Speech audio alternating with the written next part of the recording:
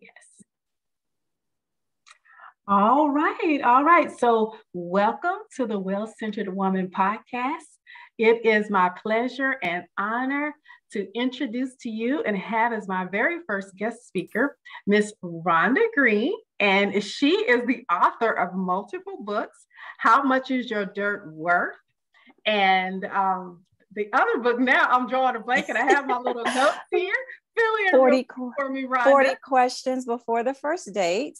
And then I have my complimentary book, 7 Ways to Free Your Mind After Abuse. All right. And she's also works in the legal field as well. And she's an active, ongoing colleague and participant in the faith-driven business leaders platform on Clubhouse. And so Rhonda is a delightful lady, authentic, very professional, has a lot to give, a lot to offer. And I believe just listening to her talk as we get into her testimony, as I ask these questions, and we're going to have a dialogue on just her journey, her process of getting real and being healed, going to the next level, managing her emotions in the process, becoming an author, and her story of domestic abuse and how she has overcome. And now she's in a position where she's sharing her testimony, sharing her story with other women of faith to help them come through on the other side. So welcome, Rhonda, to the Well Centered Woman podcast. It really is an honor to have you here. Thank you so much for having me. I really appreciate it. You're welcome. You're welcome. So let's get started. Why don't you just share a little bit about your journey as an author? Like starting with your very first book idea, how long did it take from the time that God told you to write this book, your process, the domestic abuse, and just when you actually published it, that whole situation? Well, believe it or not, I started writing How Much Is Your Dirt Worth back in about 2008, 2009. And I was slowly writing it. I didn't feel any pressure to get the book finished. And another reason I kind of put it on the back burner was because it made me deal with my past. I had to rehash things that I went through. And I wanted people to really understand that you can get past things and move on. But for me, certain things still resonated with me. So how could I write this book? And I hadn't dealt with those memories. So I put the book on the back burner. And it wasn't until about 2018, 2019 that I was in law school and God humbled me because I was doing great in my classes. And then I failed a legal writing class. And so for me, it was like, what in the world? I know I can write, okay? I had actually co-authored other books with other individuals, but I guess that was God's way of getting my attention to say, yeah, you know what, but you're supposed to be doing this for me. So I decided to take a year off, and that did turn into more than 1 year off out of law school, but I ended up publishing the book, How Much Is Your Dirt Worth? The title of the book, some people may not get it at first, but we are made from the dust of the ground. But yet God loved us so much that he gave his only son. That's the answer to how much is your dirt worth. And the book is more about relationships, but I use personal experiences, including there's one chapter where I do talk about the abuse and things that I went through. That's the kind of thing that helps me to go deeper in my relationship with Christ. And I just want to share the love of God with others, how he will redeem you. He will restore you. He will restore the years that you lost. So that's what that book is all about. And that's how it came to be, How Much Your Dirt is Worth. Because I was focusing on abuse, I then decided to write 7 Ways to Free Your Mind After Abuse and put that on my website as a resource and tool for women who are still in abuse or just getting out of the abusive situation, or anyone who's in a relationship and having a hard time getting past the breakup and moving back to happiness and to a space in their life where they're who they truly are at their core. Awesome. Awesome. And I love this quote from the seven ways to get to free your mind. You have this quote here. This is what you said, to your point. You said, I didn't seek therapy until 20 years after my abusive relationship.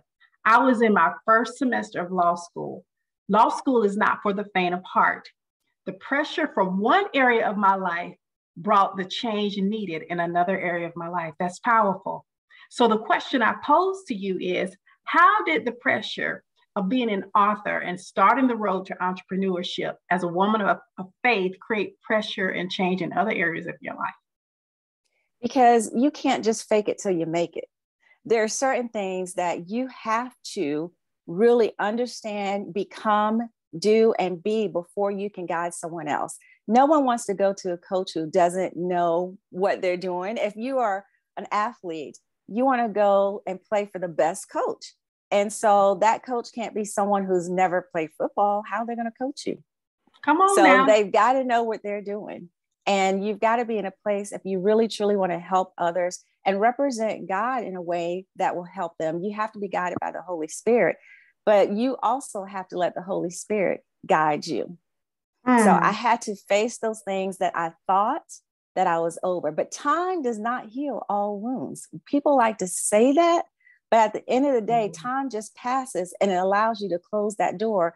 But at some point in time, you're going to open that closet door, because then you got to get dressed and you got to put on some new clothes, but you still got to open the closet door and those old clothes are still hanging in there. You got to get rid of those things that you have outgrown, so that you can truly walk in your destiny and dress to impress. And I wanted to dress to impress, since we're talking about the closet here. So I had to make sure that all those things that, we kind of closed the door behind were out in the open, and that I was in a place where not only, I didn't seek counseling 20 some years ago because I was involved in 2 abusive relationships. I took my daughter to counseling, but I didn't go to counseling. What? So I wanted to make sure she was okay, but I felt like I'll get over it. Now that's a whole, we can unpack that, and I don't want to keep you all night. I don't want to keep you all night, but you said 2 things: you can't fake it until you make it. What's under the, and the phrase that I say is what's under the rug is still in your house, and we sweep stuff under the rug all day long. We're sweeping and sweeping, and that pile is getting bigger and bigger, but it's still in your house. And to your And you're point, going to trip over it. You're going to trip over it, right? The big elephant in the room is now making poop in the room because we're not cleaning up. Yeah. Exactly. And you said the closet, you got to open that closet. So it sounds like being in law school, the pressure of being in law school exposed that you still had some unresolved issues. That was like God knocking on the door of your heart saying, baby, we're going to deal with this. And I found it interesting that you made sure that your baby got therapy, but you didn't think, or was it a worthiness issue, or it's just like, I don't have time for that? My thought was, I'm out of this relationship, because I was in that relationship for a couple of years. So my thing was, it's behind me. I've closed the door. I finally moved on. I was proud of myself. Everybody was proud of me for getting out of the relationship that they knew was destructive to me emotionally, physically, and mentally, and even spiritually. So with everyone saying, yay, we're so glad you left him. He was not good for you. You can do so much better. So everybody's patting me on the back for getting through that. But nobody's actually saying, you know what? I know you're out of that relationship, but that relationship has to get out of you. And I say it that way because it takes 21 days to form a habit, right? So imagine the cycle of abuse. Abuse is a cycle. You have that honeymoon phase, then you go through, like everything's fine. And then you have that trigger moment. And then you have the apology, and you're back in this cycle. So you get used to that cycle, not realizing that it's creating another inner cycle in you. And so you get to the point where you're thinking, I'm okay. So I was in that honeymoon phase with myself. So I was still in an abusive cycle, even though I was not in an abusive relationship. So there's cycles that I had to break emotionally, mentally, physically, spiritually, so that I could truly move on. And if you don't know you're even caught up in a cycle and that you've built those habits, until you get into a situation where you're self-sabotaging yourself, or some people get triggered and angry about something, but that's not the root cause. Somebody could brush against you accidentally. Now you're mad and ready to fight, but it was truly an accident. That's not what really bothered you. What really bothered you was they may have gently brushed up against you, but you were reminded, of the person who you love, who would caress you, and then the next thing they're hitting you. Come So on. the whole cycle had to be broken. That's right. And I love what you said. Even though I was out of the abusive cycle with the man, I still was in a cycle with myself. That is so powerful. An abusive cycle it's like a cycle within a cycle. You were trauma bonded to him, but you still got the trauma bonds within yourself. And if you don't deal with it, you attract the same dynamic. Because you said you had 2 abusive relationships. So you got out of one and went into another one. Exactly. So the first one was in college. And so that one, I was young and naive, didn't know what to expect in relationships, still navigating my way through life without being under my parents, in their household. So when that happened, I was totally in shock because I did not come from that kind of home. I didn't come from that kind of environment. And at that age, I didn't even know what abuse was. I had no clue that people actually did this to each other in relationships. I got out of that relationship. A few years later, I found myself involved with someone else who was abusive. Of course, it was rosy and peachy when we first met, but I know looking back that not only did I ignore red flags, but I also ignored the Holy Spirit directly speaking to me saying, do not get involved with this person. Come on. We may have such a bad habit as women of overriding, superseding, quenching our intuition, our gut, and what we call the Holy Spirit. That's a whole different podcast right there. That's a whole different one right there.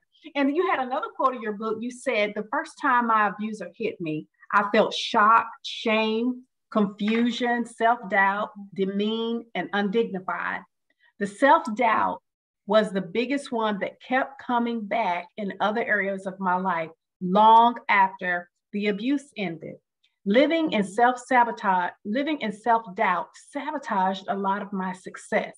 So that old crusty demon of self-doubt, how has it shown up in your journey now that you're out of the abusive relationships, now that you've gotten therapy, now you're on the road, you're a published author, you're out here in these social media streets. How has that self-doubt showed up? And how are you dealing with it? Anytime you put yourself out there by doing something new, if it's starting a business, if it's, starting a new job, there's always that place in your mind where you want to question, am I worthy? There's always that place in your mind where you question, am I qualified? And there's that place where you question, why was I chosen to do this? So there's always that, I don't know if it's just, I don't know who to blame, rather it's my own mind or Satan or just other people or not being there yet. When you don't experience success on the level that you're capable of, or the level that you are desiring, sometimes that self-talk comes up and you have to then say, no, I am worthy. I can do this. And then you have to realize, why is this coming up? Is it coming up because it's not what I see? Well, then I have to tell myself, well, we don't walk by what we see. We walk by faith. And so a lot of times I don't see the millions of book sales. I haven't been on the New York Times bestseller list yet, but I know that everybody who's read my books have come back to me and said, you know what?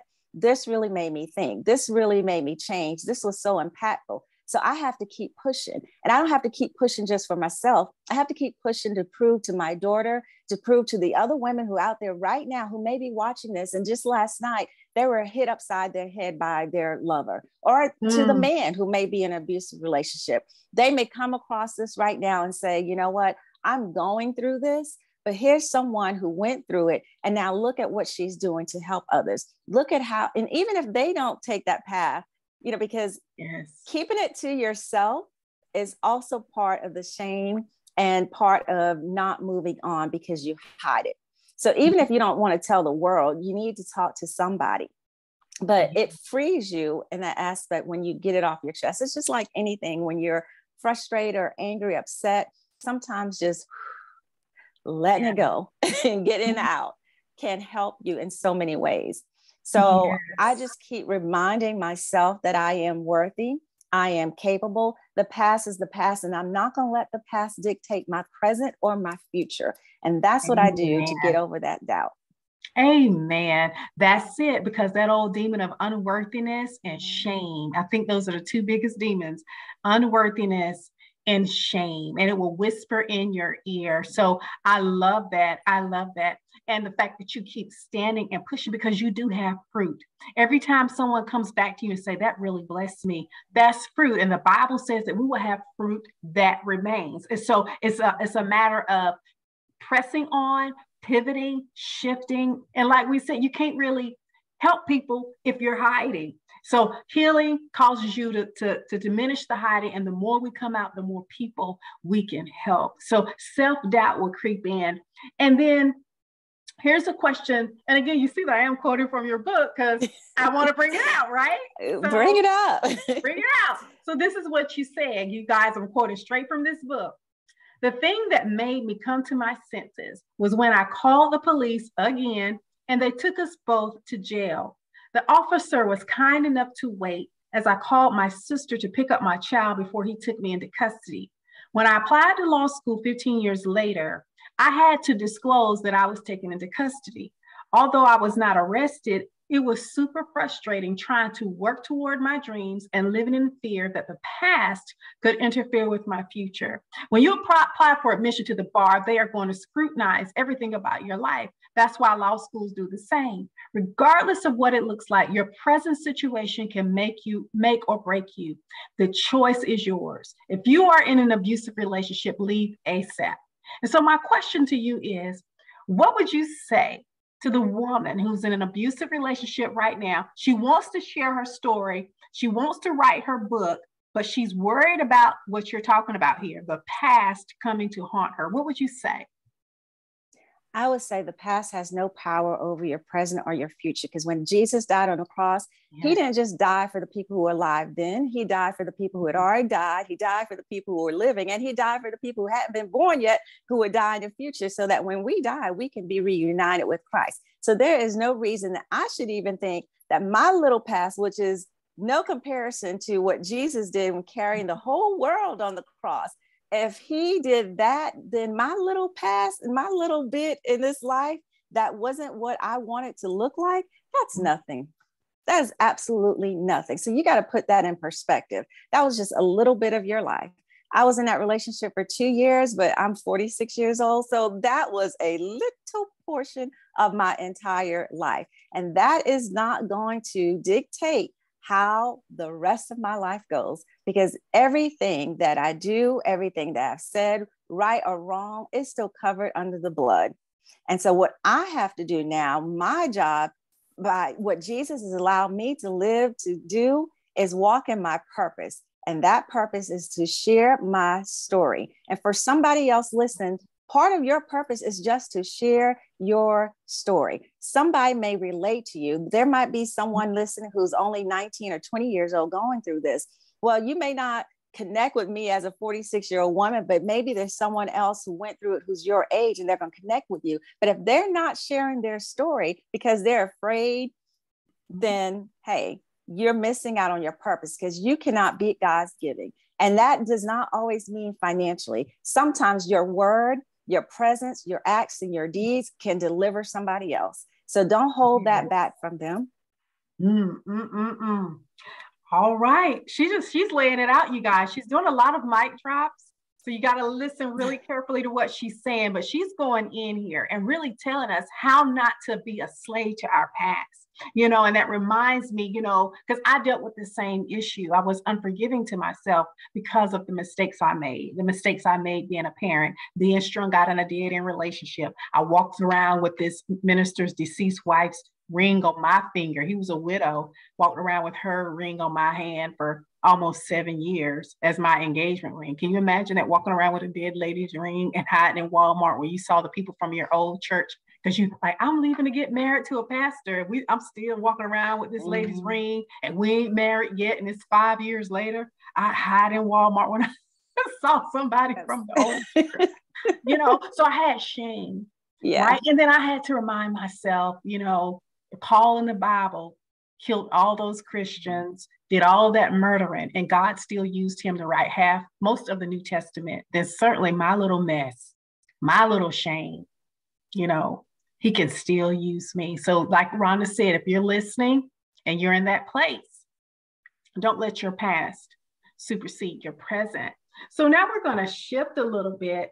I want to think about want you to tell us a little bit about some of the emotional highs and lows that you've experienced in your journey, just specifically in business and as an author, being out here on in social media streets, starting your business, emotional lows and highs, and how did you come out of lows? How do you work with God to do that? As far as the business is concerned, there's the emotional highs when you have someone who goes to your website and orders. That means, hey, someone saw me out here posting on social media because I don't even know this person. Because in the beginning, it's all your friends and family supporting you. But then when you start to have orders of people you've never met, it's like, okay, that's that emotional high. Ooh, yeah. Then you have the lows where a month or two goes by, nothing, no sales. Cricket. Right. I know. And you're wondering, what am I doing wrong? Just last week, I asked myself, God, when is this going to happen? And God was like, listen to what you're saying. Just hear yourself. And I thought I was saying WHEN, win, but what it sounded like was win, WIN. And it's things like that where the Holy Spirit encourages you. And you have to also encourage yourself, because I still keep, when people send me text messages or private messages, I will screenshot them when they say, hey, this was excellent. Because that way I have something to go back to reference in those moments where I'm on those emotional lows because my business didn't sell but one book this month. So I have to make sure that is what helps me to keep going. I also have to give myself grace. When you're doing something you have not done before, you can't be so hard on yourself, because the win is in pushing. If you quit, you're never going to win. So that's why I have to keep on, doing whatever it is, reaching out to people, reaching out to shelters, reaching out to people on social media to let them know I exist. I'm here. I have this book. I have this product for you. And I'm here to serve you through what I have created. And Amen. That's how I, navigate those highs and lows. I love that. Did you guys catch that? Because she's actually taken the feedback, the positive feedback that she receives, so that when she hits a low moment, she can pull that back out. That's almost like going back. It's similar to remembering answered prayer, going back through your prayer journals and looking back over your life at all the things that God brought you through when you're in a low moment and think, well, he got me out of this. Now I'm here and I'm still standing, and I thought I couldn't make it through that situation, but I'm still here. Well, she's doing it for her business. She's pulling back the good feedback, the times where people said that was excellent. And she's using that when she's in her lows or when in her win God win moments. Yeah, I know, right? Exactly what you're talking about. When you have those dry seasons and it's crickets, this is excellent advice. So share with us any specific times where you got in your feelings, that phrase, you're in your feelings, where you actually really got in your feelings and made a mistake. And how did you recover emotionally? It's when it comes to your business or even in a professional sense. Well, let's talk about business in the sense of finances, because I'm also an investor. I trade in the stock market. So that's an easy way to explain that you cannot get attached to your money. That money is not attached to you. So it is there to serve a purpose. And so a lot of times if I make a bad trade and lose my money, sometimes I'm trying to make it back from the exact same stock that I lost it on. I'm like, no, you're going to give me my money back today. And that's not how it works. So you have to sometimes take a step back, take a deep breath. Don't be an emotional trader. And that ties over to business as an author, because I have to make sure I am not guiding and making decisions based on my emotions. I'm making sound decisions based on my business mindset, not my emotional feelings. It also helps to keep yourself surrounded by other business owners, because they may not be in the same field as you. They may have a totally opposite business, but we experience the same things. Because in business, there's certain things that you all have to do, no matter what the business is. There are challenges you're going to face, And you need other people to bounce ideas off and see how they overcame those challenges as well. Awesome. I love what you said about business mind. Say that again. I have to think with my business mind. My business mind. So I like to say, put your business mindset on, put your business thinking cap on, get out of your emotions, get out of your feelings, because I'm an emotional person. I'm the type of person I could cry watching the news. So I can't be that way in business. I'll be boohoo crying and 24 hours has passed by and I hadn't solved the problem. Mm-hmm. So yeah, you have to get out of the emotional side of you and put your business mindset on. I love that. I love that. And so we got a few more questions and then we'll wrap this up. But the other question I had, what practices, rituals, or habits that you use to keep you centered and sane? Because this is the Well-Centered Woman podcast. So, like daily practical things that you do every day, day in and out. I know you're going into the FDBL room on Clubhouse. Yes, Monday through Friday at 8 a.m. Eastern Standard Time. That's my plug. Do you do? Yes.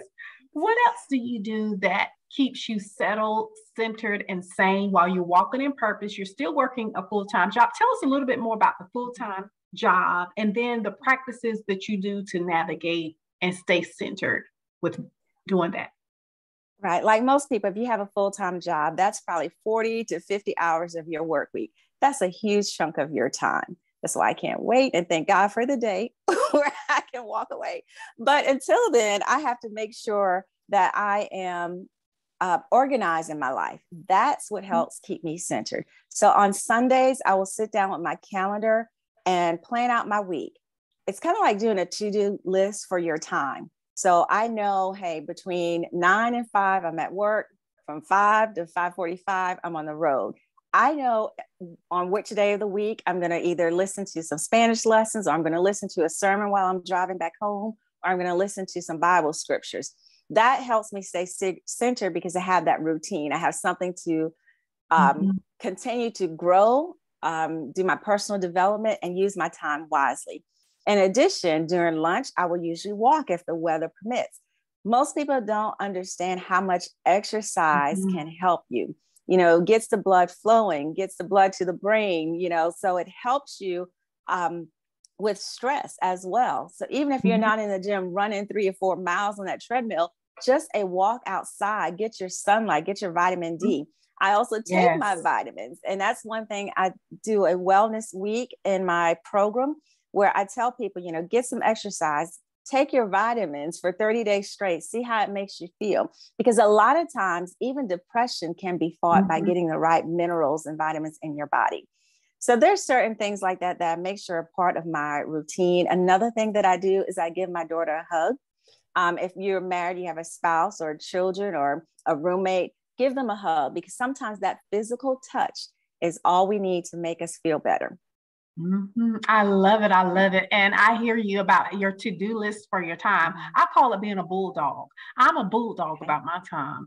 I don't let people waste my time. And so like, give me a calendar request. I'm like Google Calendar queen, Outlook calendar queen, everything very organized in terms of really trying to structure my time. And I believe that your routine, you have a routine and a rhythm to your life. That's what's keeping you centered as a woman of God, as an entrepreneur, working a full-time job. Routine is the foundation of sanity. Chaos. And prayer. Yes. And prayer. Gotta pray. Yes. And having a prayer life. So let's go ahead. I'm going to wrap this up. Already? Yes. I have maybe 2 more questions. 2 more questions because we're good on the time. What advice would you give your younger self? Looking back on where you were, let's say 20 years ago, you say you're 46 years old. What advice, knowing what you know now, going through the hell and the lessons you've learned and the wisdom you've gained and how God has delivered you? You have a powerful testimony. Those of you, I'm going to have the link to all of her website and everything in the show notes to this podcast. But she has a powerful story. And I remember in particular what's coming to my mind, the one where you were fighting in the dark and the enemy whispered in your head and it was so dark. and how you pushed through and called on the name of Jesus. When you look at the totality of all you've been through, what would you tell 26-year-old Rhonda? I would tell 26-year-old Rhonda, one, never give up. Keep the faith in Jesus Christ.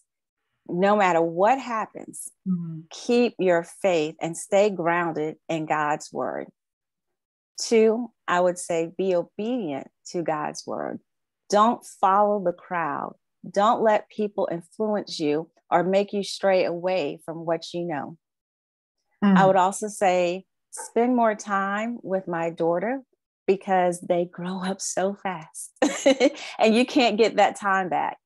The job will always be there. And if that job can't understand that family's first, go find another one or start your own business earlier. I would also tell my younger self to invest earlier, whether that's real estate or the stock market. I would tell my younger self to take care of your older self and begin now to do that. I think those are the pieces of advice I would give my younger self. Oh, you guys hear that? What else? You got some more? I was going to say, even if the events of my life didn't change, if I knew that as a younger person, even if the events, because we can't change the past. And that's one thing that as a survivor, I was very stuck on. What if I had only not dated this person? But we can't get stuck on that because that's regret. So we don't want to live in a place of regret. So even if nothing changed about the things in my life, I would still follow those same pieces of advice, but I would hold on to those things even tighter. Amen. Amen. I love that. I love that. So here's the last question. Why do you think, or rather, I guess I'm trying to get this question right. Why do you feel like the best lessons in life take the longest to learn? What was the best lesson you had? And did it take a long time to learn it? I think the best lesson is for each of us to truly be who we are. As a kid, we are born into this world a clean slate, and everybody's trying to mold us into something. They're trying to mold us based on who they are. But the Bible says, train up a child in the way he or she should go. And that means whatever their purpose in life is. So as a parent, now you've got to figure out yours and theirs. It's like a parent who sees that their kid is gifted in the arts, so they put them in an art school, or a parent who sees their kid is really good at talking. So now you have these kids on Instagram talking with the wisdom of a 90-year-old. Yes. So you've got to figure out what it is, who you are created to be, and shed off those layers that other people have put on you so you can really be you. Because when you find you and you find that inner peace and that happiness, you're on top of the world. There is nothing like being a place of just peace and resting in you. And you can rest, there's a saying, you rest in Jesus. At the same time, Jesus created you to be someone. Do you really know who that person is? That's so true. And you're right. That's the longest lesson to learn. Why is it so long to learn? Because we got to spend half of the time unpacking and getting rid of the false self, all of the layers, all of the expectations, all of the shame, the guilt, the condemnation, regret, past mistakes, forgiving ourselves, giving ourselves compassion, giving ourselves grace, so that we're real. Because how can I learn how to accept and be my real authentic self if I'm rejecting myself? Right. And if you ever talk to someone who's older, who they not only share their wisdom from their life experiences, but they can really tell you what's truly important. That's so true. That's true. I agree with you. The biggest and the best lesson is to really learn how to show up and be authentically and fully yourself. And we'll be 80 and 90 years old, finally just now accepting, because, that's why older people, they don't care what people think. The older you get, the less you start worried about, because by that point you become comfortable in your own skin. Can you speak to when did you really, really get in your groove and begin to really be comfortable being Rhonda and like really settling into who you are without trying to front and fake and, all this comparison. There's a lot of comparison out here in these streets, and the enemy can whisper with that as an entrepreneur as well. Can you speak to that? Last year. Just last year. Just last year. Yeah, I don't know what it is about your 40s. I heard Oprah say it one time on her show that when she got in her 40s, things seem to just come together. It's like you start to figure out life. And I don't know if it's because you realize, okay, I'm 40, I'm 50, maybe I'm halfway to my life mark on this earth. Mm-hmm. So you really begin to appreciate things. Even when I'm driving down the road, I see the trees and I'm like, God, look at all the pretty shades of green. You're such an awesome God. You made this for me to enjoy while I'm here on this earth. And so you start to appreciate things and notice things you would not have before. And I guess, that's also part of recognizing who he created you to be. And when you get into that place, it's like, I'm here, world. And even if y'all don't see me, I'm still here. Amen. If you don't see me, if you don't like me, I'm still here and I'm going to be fine. Because when our self-esteem has been compromised, it takes a lot to learn how to like yourself, to really love yourself and embrace yourself, and to get to that point where you're really, really comfortable with yourself and not be triggered up by certain things. So it's just so many layers to it. It is so many. And you're saying you just got there last year? Yes. A process. I feel like because I'm 50, and I feel like now I'm really at that point. Like, I don't care what anybody thinks. I'm going to say what I need to say. I'm always going to be respectful. But I'm just not going to be one of these, I'm going to be my real full 100% self. And that takes a lot, because it will make you quickly see who can accept you and who can deal with you and who can't. Because sometimes I'm maybe too much for some. Right. And that's hard. I know, but that's their problem, not yours. One of the exercises I tell women to do is sit down and write out what you want your life to look like and put it on your bathroom mirror. And every day when you get up, you read that to yourself. You can say, I am a loving wife, or I'm a caring mother of 3, whatever it is you want your life to look like, and talk to yourself.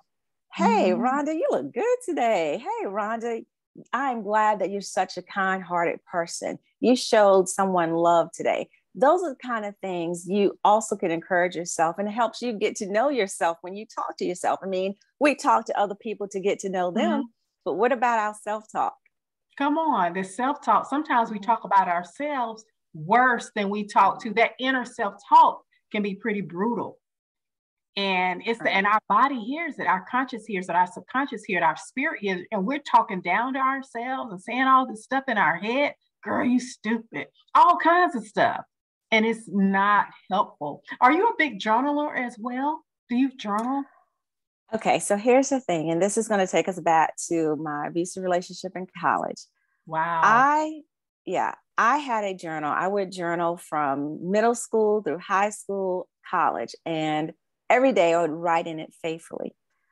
My first abusive boyfriend in college found my journal in my dorm room. He took it out. I don't know why he did this, but he tore and ripped every page out of it. And so I no longer journaled like I used to. I will write certain things down, but usually there are things about scripture, or if I'm reading a book, I will write in the pages of the book how that relates to me. But I don't actually journal anymore. And that's just something I had not picked back up. Wow. I remember I had a friend who had a similar situation where she, in her parenting, I think it was a stepdad or somebody, made it to where she's not wanting to write, when you get traumatized in that area. So yeah, wow. Yeah. But you're still a writer because you've written You've written books. Right. So I'm writing in a different way. It's a different kind of a writing. Yes. Wow. Wow. And who knows, maybe that's what God needed me to do, because everything happens for a reason, even though I may not be journaling. And I even pray to God sometimes. I'm like, God, you know what? I'm sure I wrote things in that book that I don't even remember. Jog my memory, jog my childhood memory of something maybe I wrote down. I can't go back and read it. So one thing I have done, though, is when my daughter was born in 1999, I started writing letters to her. And I gave it to her for her 18th birthday. Now we just periodically write to each other. So you know how you might have those moments you don't want to talk to your kid, but we can write each other and be like, you know what? I can't talk to you right now, but I still love you. And I know we're going through, and tomorrow will be better. And we can exchange that Wow. book. So there's not any journaling for me personally, but I do put my words and thoughts in books for other people to read. That's awesome. That's awesome. I know journaling has been a very powerful practice for me because that's where my books have come from. That's where a lot of my social media comes from, and all the things that I produce.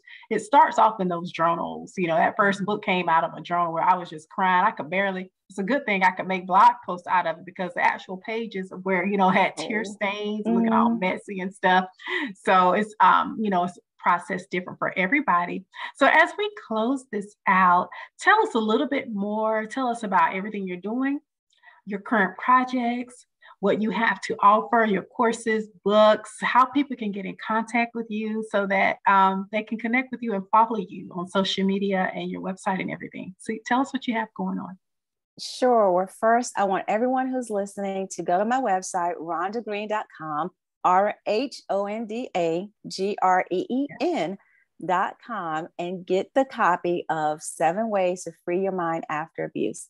Yes. Even if you were not in an abusive relationship, there are some tips in there that will help you in life and help you either detach from someone or open your eyes to some things that may be red flags that you have not recognized. And then if you want to read my other books, How Much Is Your Dirt Worth is available on my website as well as on Amazon. You can also get my ebook, 40 Questions Before First Date. And that was the most recent book that I wrote. If you are like me in your 40s and maybe still single, that's a great thing because I enjoy the single life. And one reason I enjoy it so much is because I don't have to waste my time because I know the right questions to ask so that I don't end up in the wrong relationship. Come on, so somebody. 40 questions before the first date will help you navigate the dating scene in today's world. I also have an e-course. It's a 6-week e-course for survivors of domestic violence. We talk about everything from health and wellness, finances. We talk about hope, love, healing. We have assignments, we have exercise videos, we have all kinds of resources, including one-on-ones with me to help you get back to being you, get your life back on track, and live the happiest life possible. Awesome. Awesome. And her material, especially the 7 Ways to Free Your Mind, that particular book, she has some some key points that I look at in terms of how to really cut a soul tie with somebody, really cutting yourself off emotionally, spiritually, psychologically, emotionally from that ex. And I highly encourage you to just check that out. Just some simple strategies that she has in there.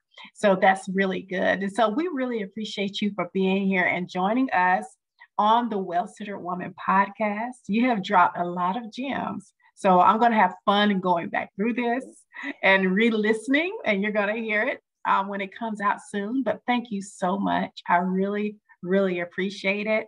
God bless you. And you'll be back on. I'm going to bring you back around again, and we're going to check in with your progress on how you're doing. So and my new journal, maybe I'll read some pages from it. Yes. So thank you, and we'll be back out here again soon. Thank you. Thank you, Tanika. Yes.